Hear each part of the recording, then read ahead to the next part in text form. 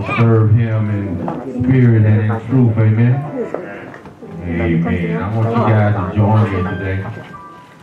We're going to sing a song that I'm sure all of you know. And we're going to ask God to not pass us up. Amen. To pass us not. Amen. Amen.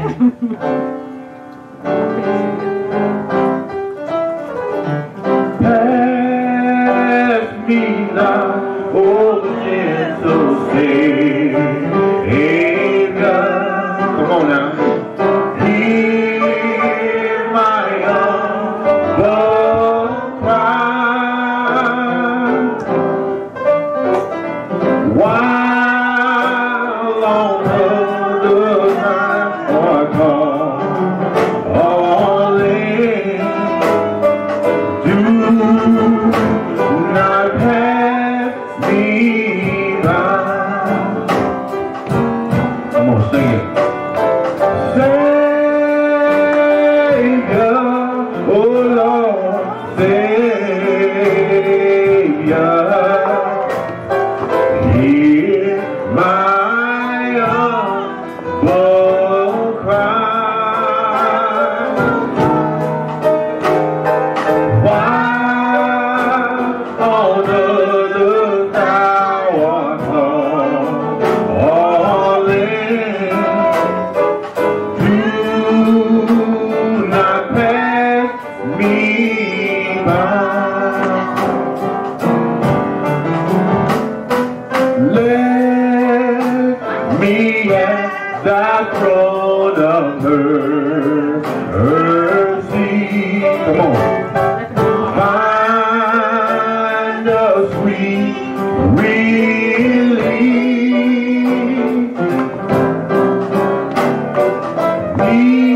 Healing there in deep contrition. Help my unbelief. Come on, sing it out. Savior, oh Lord, Savior, hear my humble cry. While on others thou art calling, do not pass me by.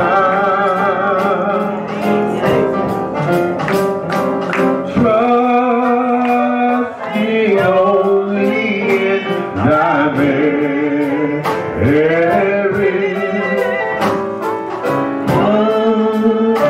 I see thy face. Heal my wounded, broken spirit. Save me by thy grace. Come on, sing it out to me. Savior, oh Lord, Savior, hear my humble cry. While on others thou art calling, do not pass, do not pass, do not pass me by. Amen. I definitely don't want them to pass me by.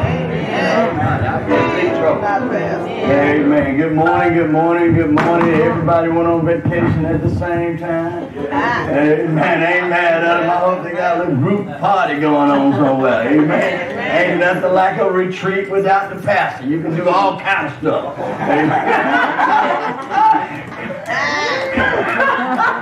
Amen. Dance on the brooms and everything. Amen. But I'm so glad to be here today. I'm so glad to have each one of you. I'm so glad to know that God is the same yesterday, today, and forevermore. Amen. First, we give honor to God, our Creator, Jesus, our Savior, and the Holy Ghost, our Keeper. Amen. To each one of you for just thinking it not robbery to come and fellowship and be with each other, to hear and learn more about God, and just find a way that we can learn how to serve Him better. Amen. It's just a blessing to be here today. Any visitors? I see some visitors. Visitors, tell us who you are and where you come from. Who got you? What's up? My father. I don't see him here right now, but Amen. I think he may be running a little late. What's your father's name? Jerome Warren. Okay. All right. Okay. Amen. Jerome. Amen. Amen. Yeah, Brother Jerome. I ain't gonna go there on that one. I'll leave that one alone. Amen. Amen. Amen. Well, we want to welcome you here to Northside. We pray that you come again. We pray that while you're here, that you hear something that will inspire you to want to live a better life and be more like Christ. I can say I want to warn you up front that I'm not your everyday typical preacher, so if I say something kind of off the wall, off the chain, just charge it to my head and not my heart. Amen. We just want to say thank you, everyone, for all your prayers that's been prayed over the past week. We've got a lot of sick and shut in everywhere. Just continue to pray, continue to just continue to know in your heart that God has everything under control. Amen. Even though when you feel like things are just out of control, and I give you an example. I was helping my daughter with an event yesterday. They was vaxxing up Atlanta, and they was doing the homeless and the sick and homeless and drug alcoholics and things like that, and anybody that would show up. So, but while I was there, one of my daughters asked me to stop and pick up a Coca-Cola before I get there. She said, "Daddy, all they got here is water. You need to bring a Coca-Cola." I said, "I'll bring you a Coca-Cola, but I'm going to charge you extra for it, I got to pay for my time to stop, So I stopped at the little gas station, and I stopped at the gas station, and of course, one Coke, on Stewart Avenue cost you about $2 or something, So I said, well, I'd be better off buying a 12-pack for $5.99, So I grabbed a 12-pack, I went up to the counter, and I get up to the counter, and the gentleman's in front of me, people behind me, and when I paid for the 12-pack, the Lord laid it in my heart and to ask the lady, is everything okay? I asked the lady, was everything okay? And she said, no, it's not okay. She said, I've got sickness in my family. I had to come to work today because I got to take care of my family. Everything is just falling apart in my life right now. Before she could get that out of her mouth good, she broke out crying. And I let her cry for a while, and I stood there. I didn't care how long the line got. When she finished, I said, do you mind if I pray with you? I said, can you put your hand up on the glass? She put her hand up on the glass, glory, hallelujah. We began to pray, and when the prayer was over, there was a man behind me that had a 6-pack of beer. He had took his hat off. He said, amen. Amen. It lets you know that there's a lot of hurt people out there. And God wants to use us. She said, you know what? Thank you very much. I needed that. So when I got where I was going with my daughter with the Coca-Cola, I told her I ain't going to charge her now. God, you can have it for free. It paid for itself. Amen. So I'm praying, God, today that we get a word from the Lord that will inspire us to want to be more like Him. And just be able to listen to them and do what needs to be done, because we're going to ask our stewards now if they would come for our tithes and offerings. And as they come, I would like to say, I want to ask everyone here if you would just take a moment out of your schedule next week. And I want you to write a letter to a lady that goes to this church, Fran. Y'all probably know her. Her daughter's husband was in he works on electricity, but he was high voltage shot about a month or two ago, and they had to amputate one of his hands, and he's going. And so they're going to be down there for about a year. But they say he's making good progress. Okay. But what I'd like for you to do is take a moment out of your schedule and just write just a little kind word to her and to him. And what we're going to do is bring those back on next Sunday, and we're going to put them all in one big envelope, and we're going to send it to them on Father's Day. How about that? And that way, just let them know that the church family is thinking about them, and that we're encouraged to know that God is still blessing them. Okay, if y'all do that for me, that will be highly appreciated. Amen. They've got it up there. That's the D.D. Flores. That's the name. So just write the names down and just jot down some words. Okay. Amen. Amen. If you would, Mark, give us prayer. Dear Heavenly Father, as we come to you today, dear Lord, worship in your house, be fed by your words, dear Yes. Build a hedge around the pasture. Yes. Satan can't penetrate, dear Lord. Yes. Dear Lord, be with the pastor. Yes. Give us your words. Your word, manna. Lord. Yes. Dear Lord, be with those who have to give. Yes. Those who do not. Yes. Use this offering to the upbuilding of thy kingdom. Yes. Thy power and thy glory. Yes. Oh, glory. Your sweet Hallelujah. holy name. Amen. Oh, Mark, don't cry, ain't he? Amen about it. Amen. Ain't nobody happy but Don and Cleo. Amen about it all. We got to meet your son. Yeah, I'm talking to you. We met your family. Okay. Amen. He said they coming. Amen. Guys, I'm excited about the word today because it really is going to help us a lot. One thing about as God was working on this word for this week, it was an eye-opener. It's always an eye-opener to me because I have to carry the message before it's delivered. So as he began to build this message, it's a message that really, I tell you what, it reminds me of society as a whole. It does, because as society has it for us, we spend a lot of our time trying to define success. We spend a lot of our time trying to figure out what is the true meaning of success. And oftentimes we spend a lot of our time chasing after success like a dog chasing after a car. And when we catch it, we don't even know what to do with it. And we don't even know, should we run at the next car? And catch it? And so often we spend our whole life running after success only because we haven't taken time to define what success really is. And today we're going to look at a man who was doing that, and a man who did it successfully according to society. He was a young man. We're gonna call this man today Mr. Clean.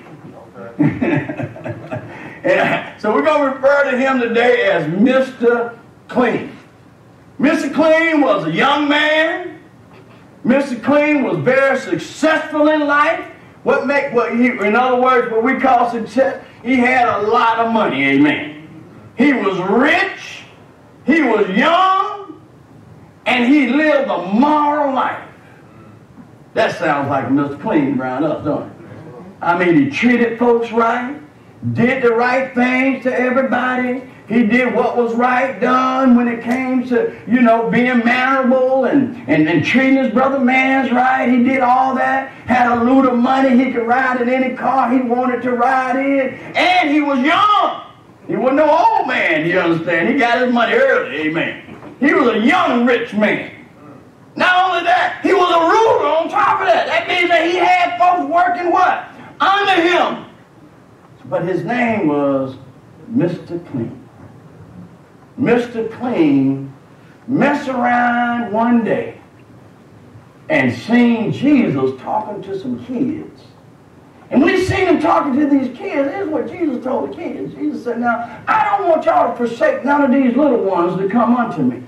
He said, these kids are very special to me because these kids represent the kingdom of God. And as this rich man stood back in a corner called Mr. Clean, you know, he's standing back checking things out. Well, Mr. Clean checked things out. He said, you know what? This guy keep talking about this kingdom thing. You know, I've got plenty of money. I treat people right. I'm a ruler. I'm young. But I need to know more about this kingdom thing. So the Bible says, if we turn to Matthew chapter 9, and turn to Matthew chapter 9. Matthew chapter 9, and we're going to begin at Matthew chapter 9, and we're going to talk about Mr. Clean. Anybody know any Mr. Cleans? Yeah, you do. Look in the mirror. He's your best friend. Mr. Clean. We're going to go to Matthew chapter 10, verse 17 through 27. Matthew chapter 10, verse 17 through 27. Talks about a man, I'm only paraphrasing this. It talks about a man, Matthew chapter 17, we're going to read it together. And when he was gone forth into the way, there came one running and kneeled to him and asked him, Good master, what shall I do that I may inherit eternal life? Verse 18 says, And Jesus said unto him, Why callest thou me good? There is none good but one, that is God. Amen. And verse 19, Thou knowest the commandments. Do not commit adultery. Do not kill. Do not steal. Do not bear false witness. Defraud not. Honor thy father and thy mother. Verse 20, And he answered and said unto him, Master, man, I've done all this since I was a young man. What are you talking about? I got all this stuff down back. And Jesus did, beholding him, loved him, and said unto them, One thing thou lackest. Go thy way, sell whatsoever thou hast, give it to the poor, and thou shalt have treasures in heaven, and come, take up thy cross, and follow me. The next verse. We're going to stop on this one.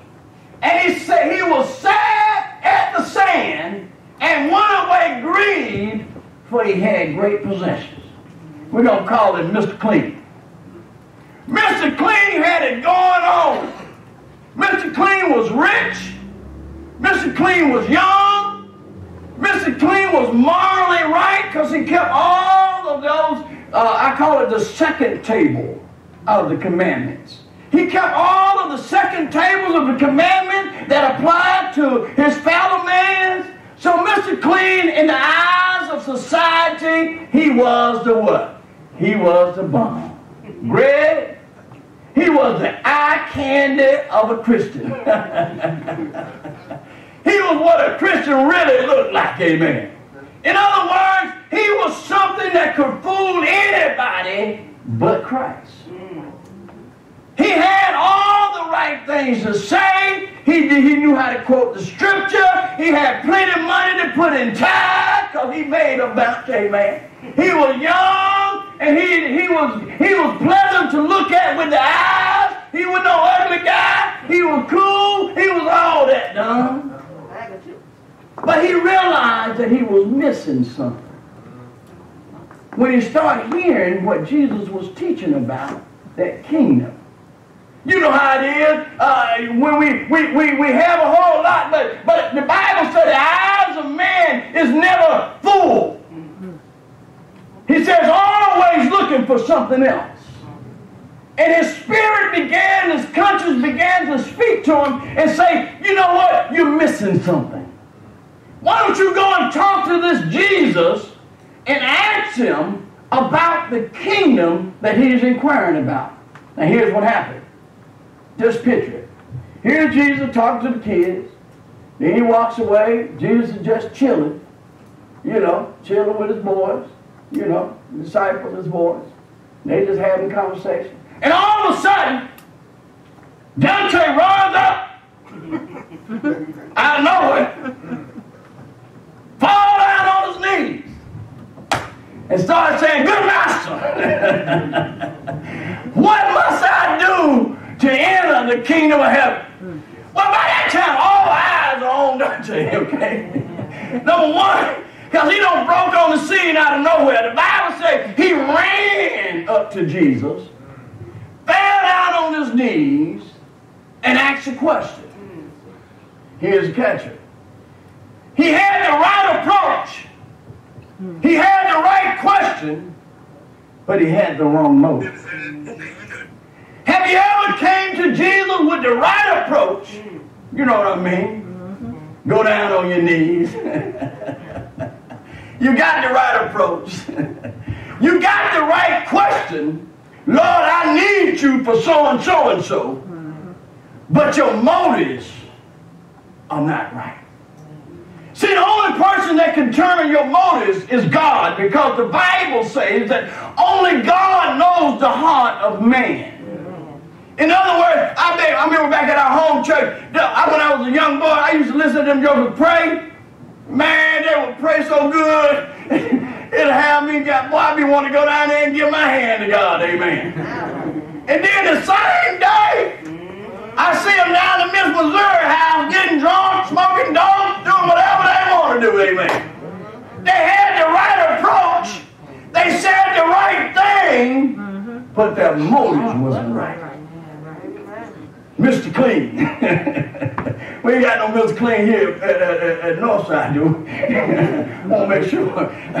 Mr. Clean, well, Mr. Clean said the right thing, had the right approach, he said the right words, but his motive wasn't right.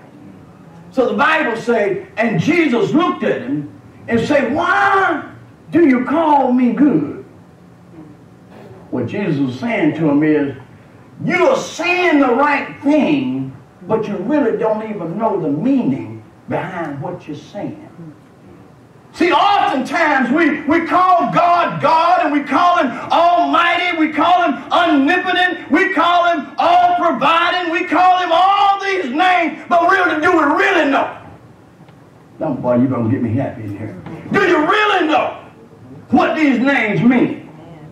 Are you really trusting them for what they are? If he's going to be your all provider, are you calling him the all provider and still not trusting him to provide for you? Are you calling him a God that's able to do exceedingly abundantly above all that you can actually think, but yet you don't know what you're saying? In other words, you're using your mouth, but your heart is not there. And you're wondering why things are not happening. So Jesus, one thing I love about Jesus, he had to be either a brother or knew a lot of them. Because he came back just like a brother would Mother Night. He said, yeah, I hear you. That's how we come back. Yeah, I hear you. I hear what you're saying. But have you been keeping the commandments, you understand? Because I hear what you're saying. And the reason why he asked him that question, because God will ask you a question to raise your spiritual awareness. Oftentimes, see, this man, he was so low and he was so caught up into the worldly things that his spiritual awareness was way off track. So God had to bring him back on track to put him in a spiritual realm. Have God ever had to guide you back on track? And sometimes it don't feel good. Sometimes it don't sound good. He might ask you a question that knocks you right in the face. And here's the catch. Or sometimes he might have somebody to ask you a question that knocks you in the face. Amen. And what he's doing, he's trying to get you back on spiritual track. Because, see, the man was off spiritual track because his mind was not asking for the kingdom of God for spiritual reasons. He was asking for the kingdom of God because he didn't have it. And he thought he could get it through Christ. And he thought he had the means to get it. You know how it is when we got a lot of money? In America, you can buy anything. And don't tell me you can't. I promise you. You pull out $1 billion and say the first 1 billion people that show up get $1 million. People will camp out for a whole year just to be first. Because money has a tendency to take us off of our spiritual course.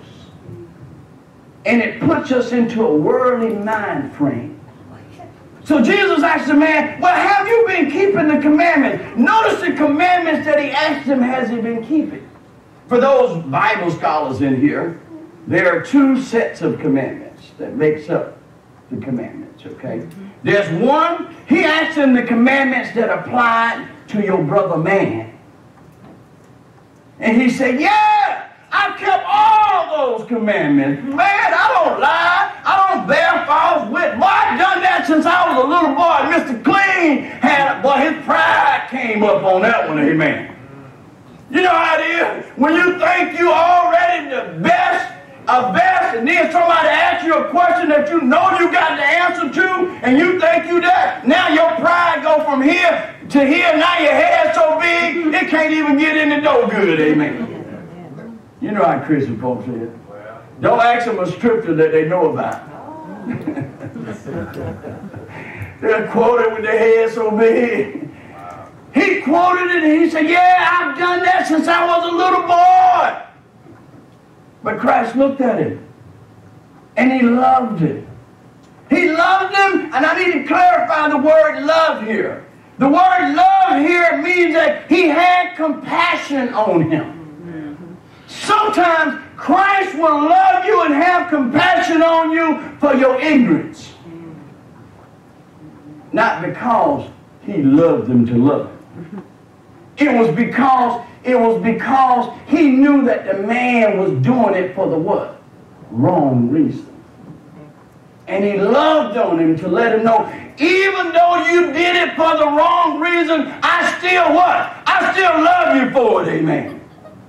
I still love you, Brother Don, that you don't backbite and cheat on your wife. I still love you, Don, that you try to live a righteous life. I still love you, Brother Greg, that you don't go around lying on everybody, putting folk business in the street. I still love you, Sister Whitehead, because you ain't no backbiter, backstabber, telling folk business in the street. I still love you. But he said, oh,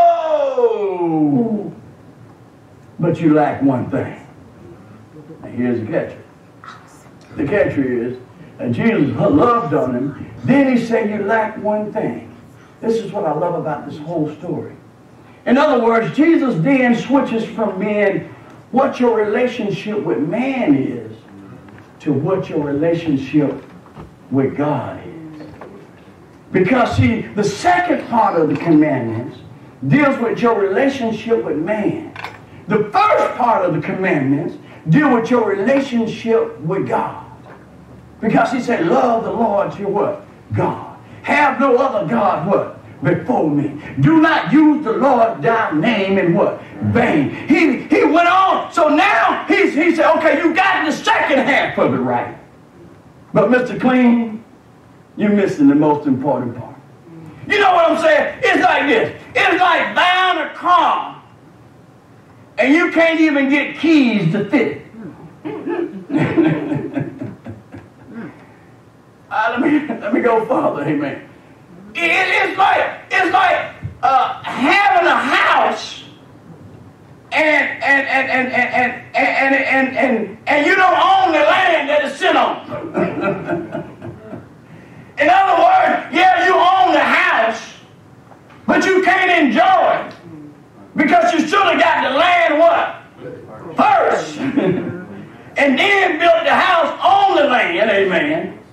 Now here's this man, he don't got the second part right, but he don't have the first part right. I'm finna go down the street now. Could that be many of us today? We've got the second part right. We know how to treat one another. Even the winos on the street know how to what? Treat one another. Even the drug addicts knows how to what? Treat one another. Even the gang members respect each other's what? Territory. We got the second part of it what? Down pat. But he said that ain't the part that's important. The part that's important is the part that you're missing. He said you lack the most important part, and that is that your spiritual life is not in the right order.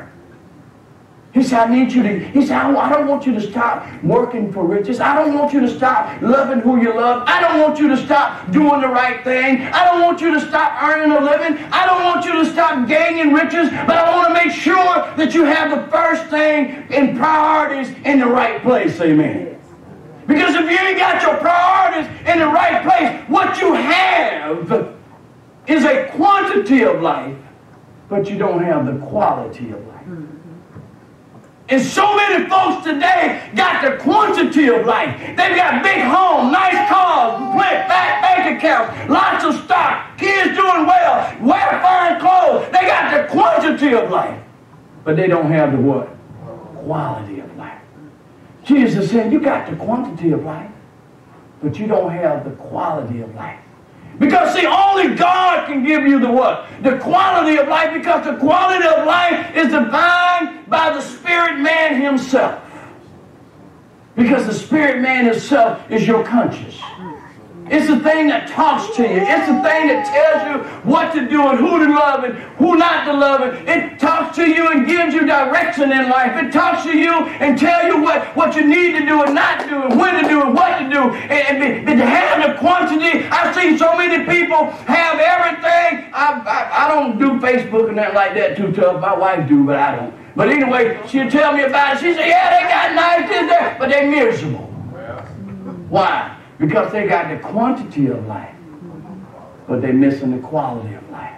This man realized he had the quantity of life, but he wanted the quality of life. And Jesus said, in order to get the quality of life, I need you to sell everything you got and give it to the poor and come and follow me. Here's the catch. What he was saying was, he was saying these words. He was saying, you can't serve two masters. He said, either you're going to love the one and hate the other. He said, you can't have money here and attach God on the back of it. Amen. In other words, today people want to live a life the way they want to live it any kind of way, and they want to attach God to it. Uh-oh. Did I go down your road? I think I did. Because it happens. It happens to even your pastor. Sometimes I want to say, baby, you know what? I'm going to go play golf today. Instead of, wait, I need to put a light on. Why? Because I want what it has to offer, but I want to attach God to it. Yes, I want a good job, but I want to attach God to it. Yes, I want a good life, but I want to attach God to it. God said, no, I want you to have me first and then attach that to it. Amen. In other words, God is saying, let me be the engine, not the caboose. Let me be the head and not the tail. The Bible says, seek ye first the kingdom of God and his righteousness, and all that other stuff, he'll what? He'll add it to you. In other words, God has to come first. You know, I've seen so many people spend their lives trying to be successful, and then they get there according to their definition, and then they spend the rest of their lives trying to stay there. And life becomes very miserable for them. It becomes miserable to the point that they don't want nobody to know that they made it and maybe lost it. But I wouldn't care if you know if I made it and lost it. But what I would care about it if you knew that I didn't know Jesus and lost it. Amen. That would be my concern. Amen. People are more concerned about what they can gather than what they can share about Jesus. Amen. So I love what Jesus said. He said it would be more easier for a camel to get through the eye of a needle than it is for a rich man to enter the kingdom of heaven. What is he saying, Pastor? He's saying because you have your money as your priority. You can't see what God wants you to do because your money got you blind. Here's the catcher. I like the way Luke put it. Luke put it with a whole different spin on it. And Luke was saying, well, one thing thou lackest. Could it be your job hindering you from having a closer relationship with God? Could it be your kids hindering you from having a closer relationship with God? I'm going to step on your toe. Could it be your husband or your wife hindering you from having a close relationship with God? He said, one thing thou lackest. He said, whatever it is, and I'm going to pose a question out there. Whatever it is that's hindering you from having a close relationship with God, he's saying, with me, all things are possible.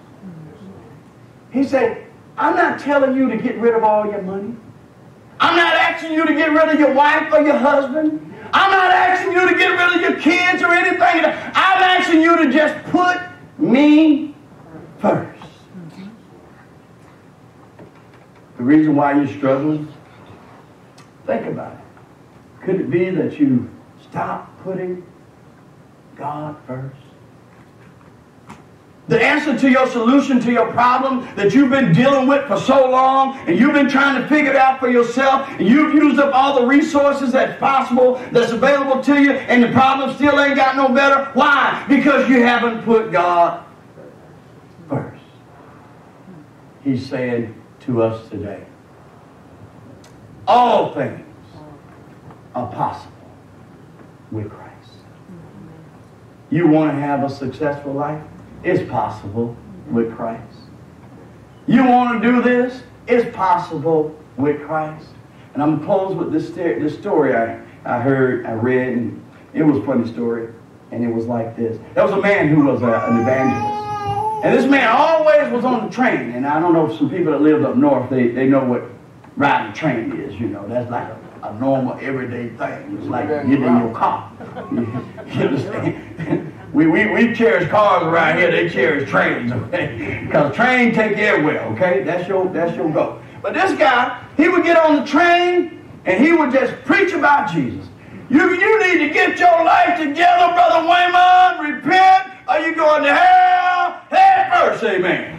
He would be so loud, he even got a bullhorn on the plane, on the train. You know, on the train, you meet anybody and everybody on the train. Okay? He's on the train preaching. You need to get your life together. Christ is coming again. This is not the world that he has for us. You're going to die one day. When you die, you might go to hell if your life isn't given to Christ. He was just preaching. So a woman finally told him, you need to shut up. Okay? Check this out. She told him to shut up. He didn't shut up. He kept on. You need to get your life to Christ. He even moved over closer to her. You need to get your life to Christ and get yourself together, because you're going to die one day. And I want to make sure that your soul ends up in heaven and not hell. She got even madder. She got up and she started, the guy was sitting there, she started beating him across the head. Tried to take his bullhorn away from him. Finally, all of a sudden, her son that was on the train with her, he said, Mom, leave him alone. Immediately, Mama started crying. Mama started weeping and crying so hard. You know why? Her son had been deaf since he was a baby. Glory! He never talked a day in his life. And he said, Mom, leave him alone. She began to cry. It was at that moment she realized the power of God. She realized that with God, all things are possible. Glory! With God, all things are possible. Haven't said a word his whole life. Haven't spoke a word. But he said to his mama, leave him alone. And his mama immediately began to cry and weep and cry. She hadn't heard her son speak a word since the day he was born. And he was a grown man. She realized then that all things is possible with Christ. From that day forward, she always put God what? First. She put God first. She never doubted him again. No matter what came in her life, no matter what storm showed up, she always remembers that her deaf son talked, and it was nobody but the power of God. As we stand to our feet today, I need you to know that whatever you're going through, no matter how long you've been in this situation,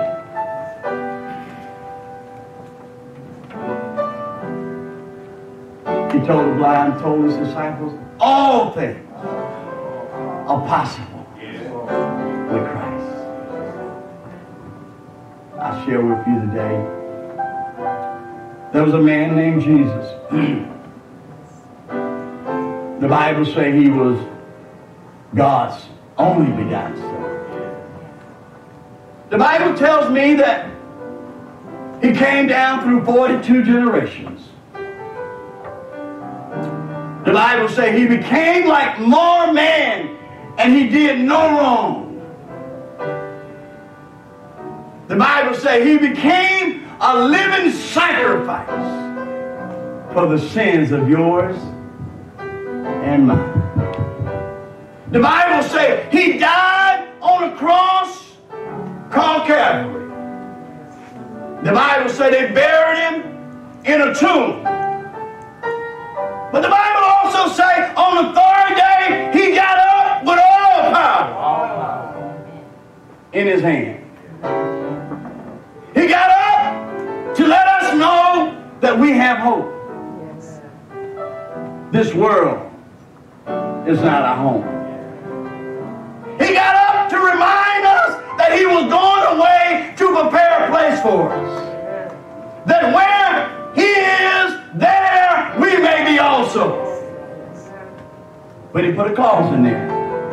Just like he told this one man. You lack one thing. He said, if thou would confess with your mouth and believe in your heart that God raised Jesus from the dead, he said, heaven is your home. That's the only prerequisite he put there. You don't have to do nothing. You don't have to try to live right. You don't have to try to get it right. You don't have to try to fix nothing. He said, all I need you to do is just believe that God raised Jesus from the dead for your sins, and thou shalt be saved. just that simple. He said the rest of it, I'll work it out.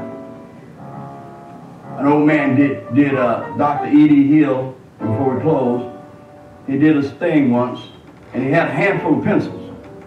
And his hand represented the person.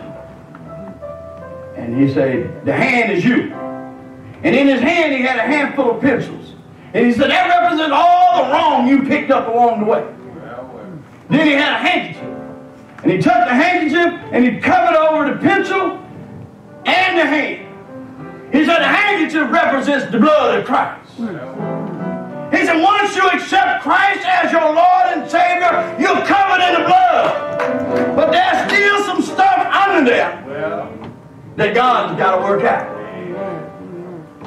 And today, as we go into communion, I want to remind you that you're covered in the blood. God is still working out the details.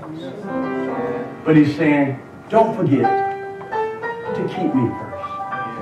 I got the details. I got the small stuff. I know you ain't got it all right now, done. He said, but I'm working out the details. I need you to always remember, don't let success pull you away from me. Don't let your family pull you away from me. Don't let your husband or your wife pull you away from me. He said, I need you to keep me first. And I'll work out the what? I'll work out the details, done. No need to worry about it, what? I got the details under control, amen. Because that's what I do. I work out details. Amen. If you hear me, you haven't accepted Christ as your Lord and Savior, I love these famous words. Whosoever will, he said, let him come. And I will in no wise turn you back. If you're here today and you haven't accepted Christ as your Lord and Savior, I say come. Give your hand to Christ. Give your heart to Christ. And he'll work out the details. If you're here today and you say, Reverend, I'm looking for a church home. Well, Northside is always a place that shows forth love. Because that's what we do. We ask you to come. There be none. We ask you to be seated where you are as we go into our second phase of service that we normally do on first Sundays. We have communion. We're going to ask our stewards. Did everybody get a communion cup when they came in? Everybody got one? Everybody have one? If you don't have one, just raise your hand and one of the stewards will get you one. Everybody has one. We ask those who have accepted Christ as their Lord and Savior, have been baptized, we ask you to join us in communion. But one thing I do at communion, I want you to take this time to just think about nobody but you. Don't think about nobody else. Just think about what God did for you. Don't worry about nobody else. Just take a moment and just know in your heart it was nobody but what? Nobody but the Lord. It was my mama, it was my sister, it was my brother. It was nobody but the Lord who shedded his blood for my sins. Let us pray. Father, we thank you today. We give you praise, we give you glory, we give you honor. And Father, as we come to your table this evening, we pray now, Lord, that you would just hear our prayers. Forgive us of our sins. Accept us as your children. Take this body and blood that we prepared. Let it be the nourishments of our bodies. Let it be your body. Let it be your blood. It's in Jesus' name, your Son, we pray. And the church said amen, amen, and amen. Amen. As we go into communion, the Bible says right before Christ was crucified, the Bible said they had what we call the Last Supper. They went into an upper room. The Bible says when supper had ended, he took the bread, he broke it, and he said, this is my body, which will be broken for you. As often as you eat it, Do it in remembrance of me. And they ate together.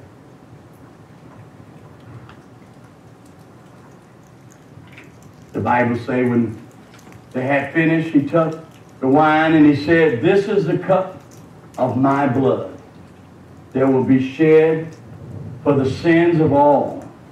He said, in this cup is a cup of the New Testament. As often as you drink it, he said, do it in remembrance of me. And they drank together.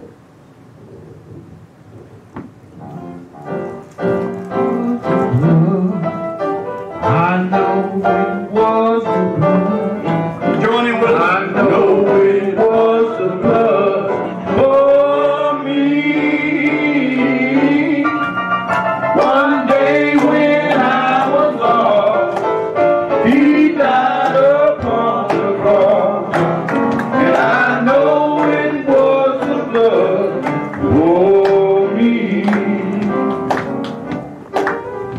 He never said a mumbling word. I said he never said a mumbling word. I said he never said a mumbling word for me. One day when I was lost, he died upon the cross. And I know it was the blood for me. Sing it in. He's coming back again. Yeah, I said he's coming back again. Said he's coming back again for me. One day when I was lost, he died upon the cross, and I know it was the blood for me. Give God a hand clap.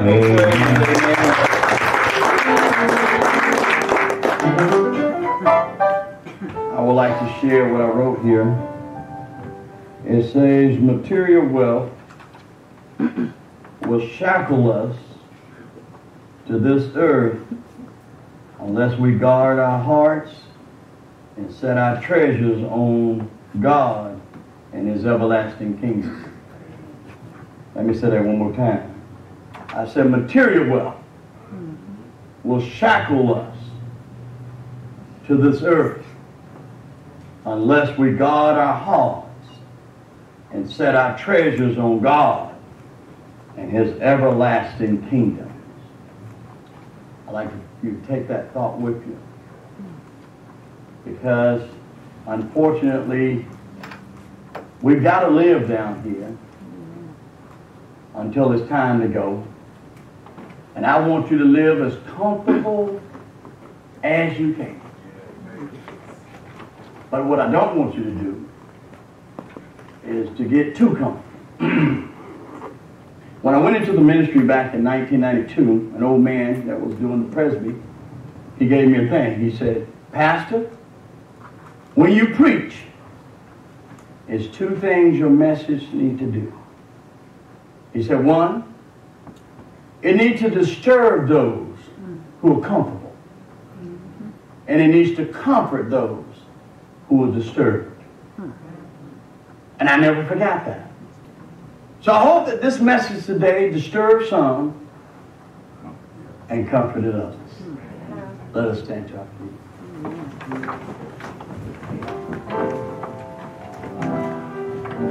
Greg, you gonna get us out of here? Yes, sir.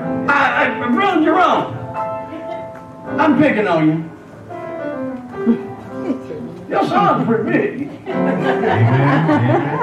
Man, you got to be careful, boy. Man, you look like you about to try it. You look like you got that size about it. You don't get big like that. Yeah. But he looks very nice. You guys come back and see us again, okay? Y'all live in the area? In Dallas? Oh, y'all live right around the corner. Oh, that's right around the corner. Ah, okay, let me ask you this question. Where you work at? I'm not working right now. You're not working? Oh, you work at home then. Basically, yeah. Where you work at? I just resigned from a teacher. I'm opening my own preschool now. Oh, God, yeah. Woo! what I'm talking about. Woo! You got your bodyguard already. He can check them in for you. Where you guys planning on opening your school at? Hiram. In Hiram. Okay, Hiram right around the corner. All right. Bless them. I tell you what, church, y'all heard that? Add it to your prayer list that God will just open up doors for her, and that He'll move things out of the way that will hinder it, okay? Because a lot of times when you start putting it out there, the devil get just as busy as he can. And we're going to pray to get y'all strength in God, and we're going to pray that it works out and be favorable to you. Just want you to remember in the message today, keep God first. All right. Give God a hand clap of praise. All right, bless us out of here. May God be with